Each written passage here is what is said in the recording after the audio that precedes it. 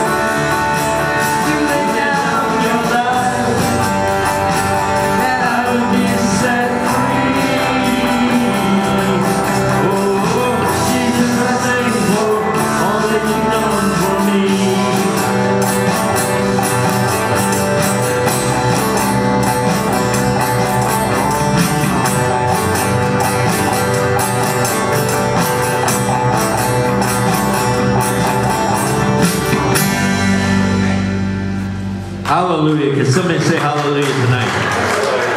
Yeah. Anybody have a praise to share with us? Come on, I see the hands going up. How about you woke up today? You know, your feet touched the floor. There you go. There you go. That's a good praise.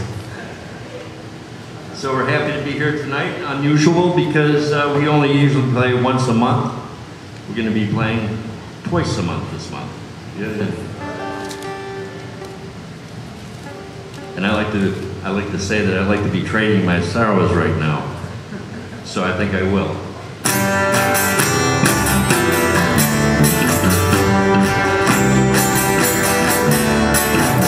I'm trading my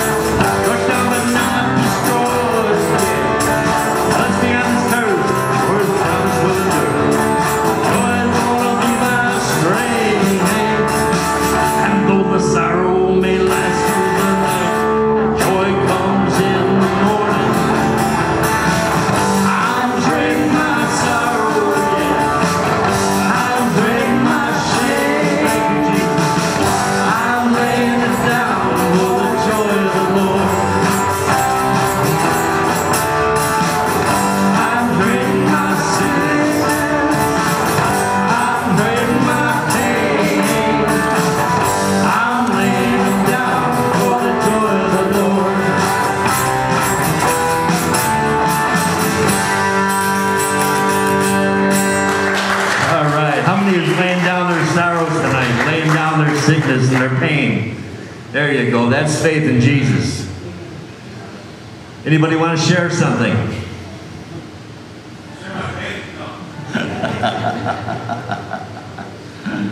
Very good, Wayne.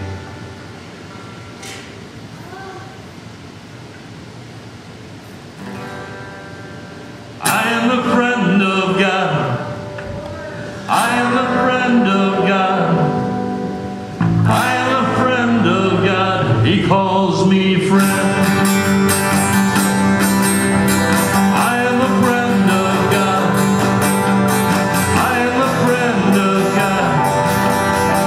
I am a friend of God. He calls me friend. Now listen to me. When I that you are mindful of me,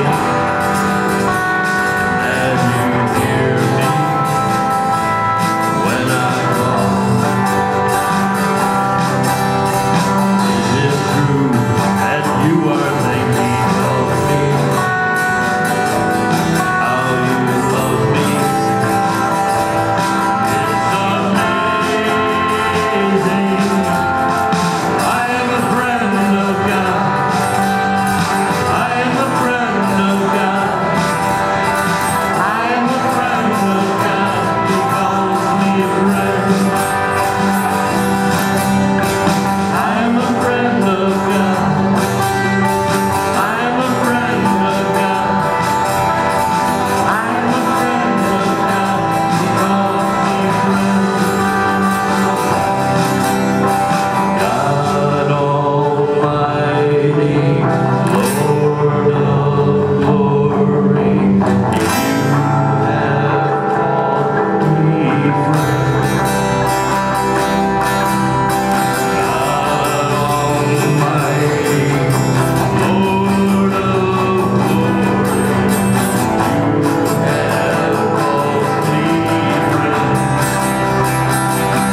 Sing it with me now. I am a friend of God. I am a friend of God.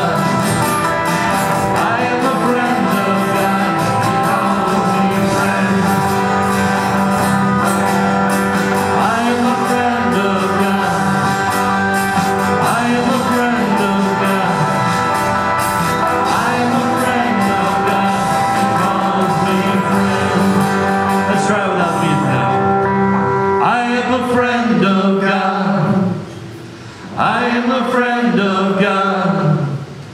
I am a friend of God. He calls me friend. Thank you, Jesus, Lord, for this opportunity to be here tonight, Lord. Lord, and this world is going crazy, Lord. We can come here, and Lord, we can sing praises to your name. Lord, we have the freedom to shout out your name and just to be here, Lord, trade our sorrows. And that's what we're here for tonight. And we ask you to bless the word in your precious name. Amen. Amen. Now, what do we usually say at this point? God is good all the time. And all the time, God is good. Our God is alive in 2015 and forever. I'm really glad that Hank was kind of nice when it came to crazy. I was thinking more insane, but he's a nice guy. So, all right, what do we got on way of announcements today? This is streak 224 continuous Mondays that there's been a bike here. Now, that's continuous. That's not summer and stuff. That's through winter and sleet and rain and all that stuff. We're kind of making the mailmen look bad. So, but if there's any mailmen, I'm sorry. Tonight's station is the original Anderson's Ice Cream, Sheridan Drive in Kenmore. That's where we'll be going. And Chopper will be leading the ride tonight. Pastor Don is off on a little R&R, which we all hope he is getting. And we know how he is. He loves his flock and his sheep, and he doesn't like to exactly leave. So, bikers at the bakery every Wednesday, Olson's, corner of Sheridan and Harris Hill. I know how that goes. Hot dogs, coffee, and then you get to buy some wonderful, beautiful cupcakes that make us all fat. 725 Dice Run, supporting Kaylee's Kindness. See flyer on the table, Patty or Chopper. Now that is for Bikers Against Child Abuse, right? Oh, okay, it's for different, okay. And the next one, is, that's a Hogs and Heroes Chapter 5 fundraiser. Heartland Volunteer Fire Department, 10 a.m. See Paul, Debbie, Rob, or Mary Ann. So, all right, is that it? That's it, all right. Now just to kind of go in a little prelude of a few folks, remember what Pastor Don was saying last week. It's kind of like, we don't want to get redundant, but, there is some major moral issues that are going on in today, and, we do have to confront them, and we do have to, stand our ground. As well as people stand their ground for things that they believe in, we should be able to stand our ground for things that we believe in. Actually, God wants us all to play nice in this sandbox that he calls Earth, and, we see how things go from there. But as Pastor Don talked last week, some were saying that America is not a Christian nation, right? And we all know that. We've all heard it. And he gave us a few quotes from John Quincy Adams and others showing that America was founded on Christian morals and values from the Word of God. Now, we're talking, freedom of religion, right, from the oppression of England.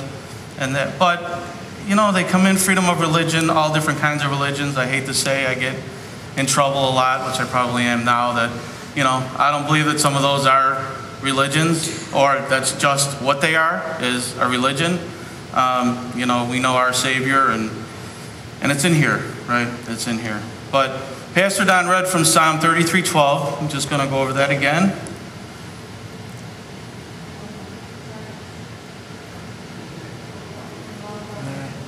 No, that's the second one. Did I put the other one in there wrong? I might have did that, but I'll just go over it then. When we find it, we'll find it. That'll be the second one. Pastor Don read from Psalm 33:12. There it is. Blessed is the nation whose God is the Lord, the people he chose for his inheritance.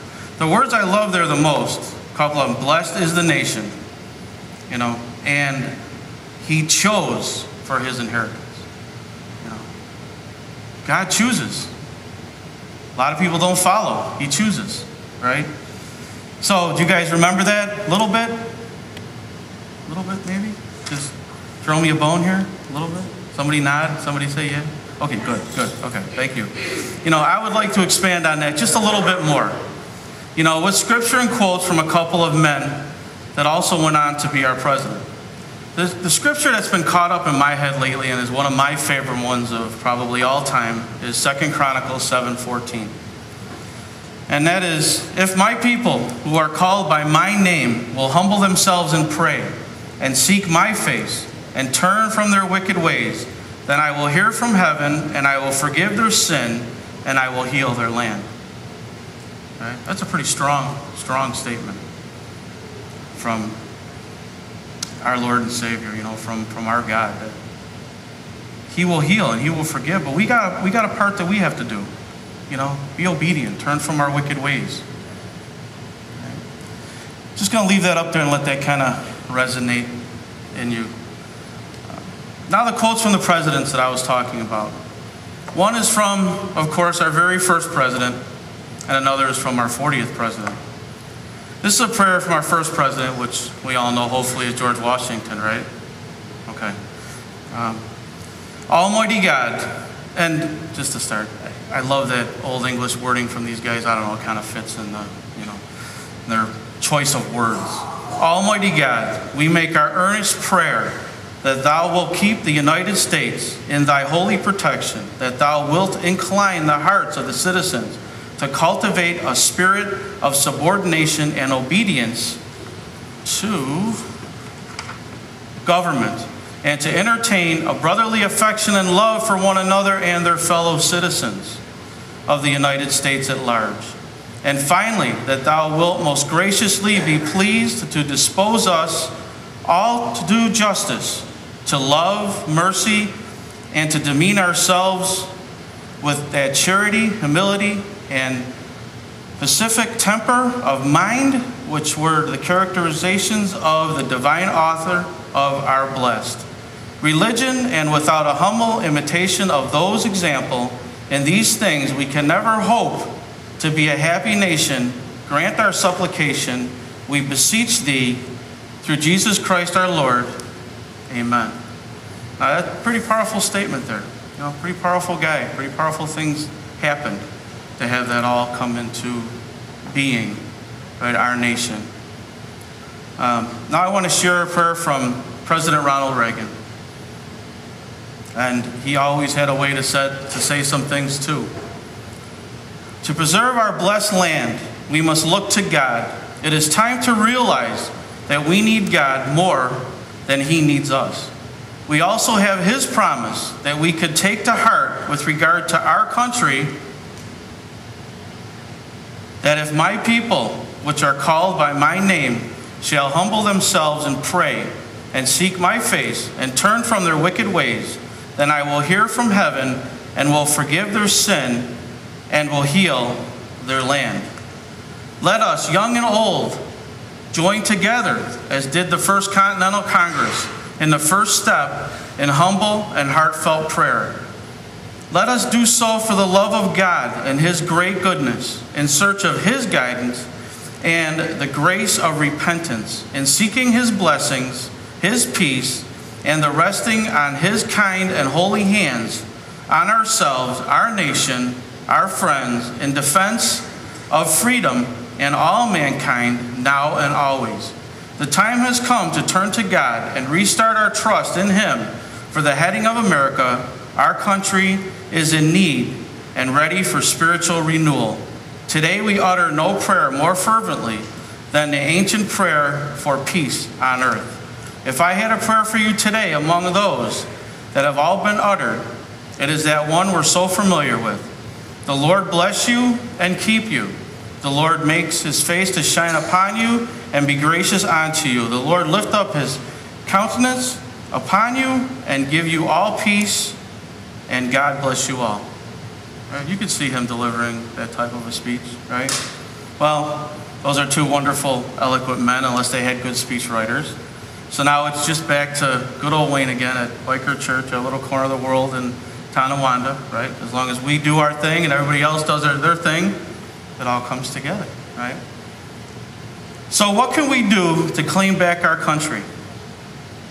What do you think when things start going all wrong? You got maybe a problem with your motorcycle or your car, and you do 95 million different things, and you're throwing wrenches around, or something's frustrating you, right? If you can take that time to just go in and sit and relax, and then you come back out, and I know what I usually do is I'll just start over again. Start over from the beginning. Okay, I'm going to start over from the beginning. So you know what? I think that that's what we really have to do. There's generations of people that have not even ever graced the church doors. I think those are the people that return will say the most for what we need and future generations. So starting back with the basics, I think, is what we really need. Starting with getting back to Christian morals and values on which this country was founded. You know, the situation we find ourselves in today, I don't think happened yesterday. All of a sudden it's changed, right? It's taken generations and generations, you know. A 40-year journey that should have taken like 11 days, 11 weeks, you know, across, right? So this hasn't happened yesterday. This was a buildup. So unfortunately, it's going to take some time. Maybe God will return, and before that time, maybe not. I'm sorry to say, I feel it's going to get a lot worse before anything. I think we're coming to the end of the chapter of the book. So we must get back to those Christian morals and values. And we don't pound people by doing that. We explain to people why it is. The defenses have already been set up so badly for Christianity that it's like we've got a whole 3 miles wide to cover before we can even start with the basics. So we have to start with those Christian morals and values. You know, sorry to tell all the people that think America is not a Christian nation. Well, you know, it still is. We haven't given up yet. We're not being all arrested yet. They haven't burned our Bibles. They haven't done anything like that. So I think prayer is one of the best ways to start, that power of prayer. And I think we will always be a Christian nation. I think there will always be some people somewhere, even if it becomes the old thing like, oh yeah, the Christians live over there. They live in that part of the country, you know. Well, we still have a part of the country, right? Anything can happen from there. Jesus and 12 men turned the world upside down. So we should be able to do a little bit. But it's where our very foundation comes from. It's like if I said to you, people of this congregation, build me a foundation on top of that 7-story building. You would look at me and think I was crazy, right? Well, I mean, not really crazy, right? But just crazy, right? You would probably have to say, well, we can't build a foundation on top of a building that's on a foundation. It won't work. It just sounds silly. Well, you have to tear it down first. You have to tear that building down. Well, folks, you know what? That's what is happening. The building is being torn down by people who want to tear down our Christian beliefs, to the very recognition of God himself, right down to our very foundation. We're being shaken to the very foundation. It's a term that's always been used. So it's time to pray. Time to pray for leaders. I don't care if you like them, don't like them. I've been through that an hour ago, a minute ago, then back, then flip-flop, then back. But it all comes down to prayer. People are only doing what they believe in. Why? Because somebody told them to believe in that. They don't have no influx of the Holy Spirit. They don't know what it really feels to accept Christ. They don't know what it really looks like to have a Christian life, a Christian attitude. It's up to us now to pray for godly men and women, to pray for this country, to pray for those good godly morals and values to show their return, to pray with the Word of God in our hearts, to pray that we stand with Israel, to pray for unborn babies. And I do have to say this. Did you know that I think it was somebody involved with government situation, and that he actually wanted to abort a baby up to 2 years old, saying that it's not a child, it doesn't have thinking capabilities, so therefore it's not a human. I heard that from more than one very reputable sources. So I hope that's not true, but I wouldn't put it past this world. To pray for marriages and families. We know how that's going. Family breakdown. Doesn't matter what happened before, what even happened before this minute. When people come to Christ, they're new, brand new. It starts from there. I don't ever want to hurt anybody because they had a divorce, broken home, decided to have some sort of a homosexual relationship or something like that. But through prayer, we can help. We can help these folks. We can help all people. But not by fighting, not by arguing, because that's what they very expect. They expect you to fight and argue with them. Kind word turns away wrath, right? So we have to pray with this holy book as our guide. This is our instruction manual. And yes, guys, even for us, that's probably why sometimes we're messed up, because we didn't read this first. Because it is basic instructions before leaving earth. This is our instruction manual. So with so many examples, I tell people, you know what? A problem that they have, no matter what it is, you come up and you ask. I may not know the answer, but I know I can find a solution in there. And the other thing I got to tell them is, you may not like it, but that's the solution. And most of all, we have to pray deep in the depths of our very soul. Because God's word says in James 5:16, therefore confess our sins to each other and pray for each other that you may be healed.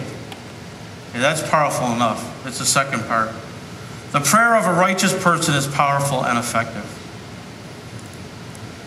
So Wayne kind of goes on to things here. So God, if things aren't really going too good and things aren't really happening, I guess I'm not powerful and effective, right? Maybe I'm not righteous enough. Don't want to hang on that word, but maybe I'm not looking into it a little further. God even says, if you are called and you do my work, you will be held more responsible. You know, that's me and Jim and folks over here in CMA and everybody who carries the Word of God. That's why I never wanted to be a chaplain, because those words are meant, you will be held more accountable. It's like, all right, what could be worse than hell? And then I did find that out. Worse than hell is eternal separation from Christ. That was first, because hell wasn't even meant for us.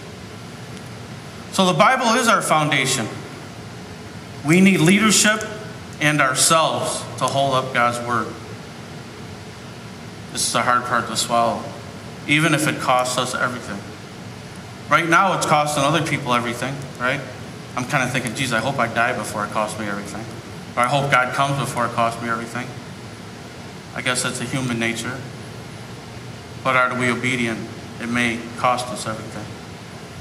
Right now, we have such a godless nation, and we can see the bad fruits of this nation all around us. We have to show people about God, our examples. And I know there's a lot of examples sitting out here. And then the old saying, one finger out means there's three coming back at me. So we have examples in our lives that can heal the very life of somebody else. As we pray and ask God to forgive us, as we lay down our sinful nation and as one nation under God at His feet. Like Pastor Don said last week, if you remember, he said, you won't kill the church of Jesus Christ. Like he was talking about the guy that actually wants revenge, that churches be put back on the payroll of taxes, you know, so that they will fail. That's his goal. You know, and it's okay. If I stand up and say, well, I'm gonna murder everybody I don't like. Right? Like, that was okay for that guy to say that publicly. We'll just meet in houses, restaurants. That might not be such a bad thing until we get thrown out. Right? Oh, well, we leave. Hey, Bill, we leave. Make more of a scene them throwing us out than us staying there. And not even a bad scene. I don't mean, you know, like throwing plates around for God or something. But, you know, just leave. So, folks, just pray. Just pray. Right now, just pray. That's what we're going to do right now. Father God, I thank you, Lord, to actually be living in a place and a time where I often think I would not like to live in, but I would not like to be born in times of today. But then yet, we don't know what you hold in store. That your word says, and the heart of the king is in the hand of the Lord.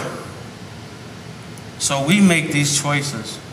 Our very choices is what send us away from you, or an eternity with you, or an eternity in hell. It's our very choices that you gave us, our free will, Lord. We just ask that you be inside of each and every one of us. You ignite that little flame, that single candle that we may not think much light, but as we come together, all those lights, we make a beautiful spotlight onto you, Lord. And we just love you. We praise you. We ask all these things. In Jesus' precious name, amen.